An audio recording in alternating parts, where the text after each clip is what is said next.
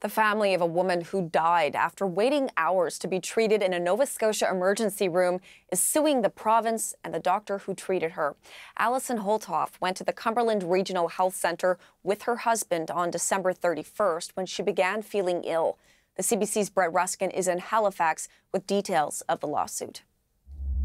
These court documents have just been made available to CBC News. They are the statement of claim filed by lawyers representing the family of Allison Holthoff. Again, she was the 37-year-old mother who died on New Year's Eve just a few months ago after being taken to a hospital here in Nova Scotia. So these court documents identify some of the respondents being the Nova Scotia Health Authority as well as the doctor who was working in the emergency room that day that Allison was taken to the emergency room. And so she was carried in by her husband. They had to place her in a wheelchair to get her inside, and she was seen by the triage nurses there, and then her condition quickly deteriorated. She collapsed in a bathroom. She had to be carried out by security staff from the bathroom and brought back to the waiting area. She was then not able to sit up by herself in the wheelchair, ended up on the floor in the fetal position, according to these documents, vomiting bile.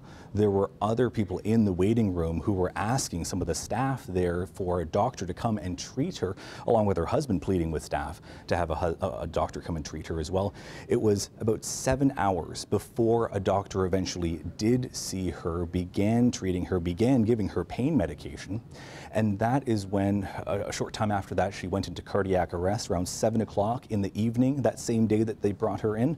And that is when she died of complications of a ruptured spleen. So a few details, a few gaps in this story that had been missing before, now filled in by these documents. As for a response, as for what happens next, we'll simply have to wait and see, because we reached out to the Nova Scotia Health Authority. They say that they do not comment on legal matters such as these.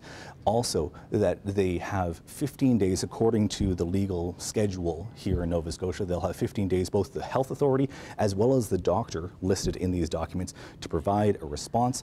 Again, this is just the latest chapter in this tragedy, and one of just many cases of people trying to interact, trying to get care in the healthcare system here in Nova Scotia, which is under such a strain across the country as well.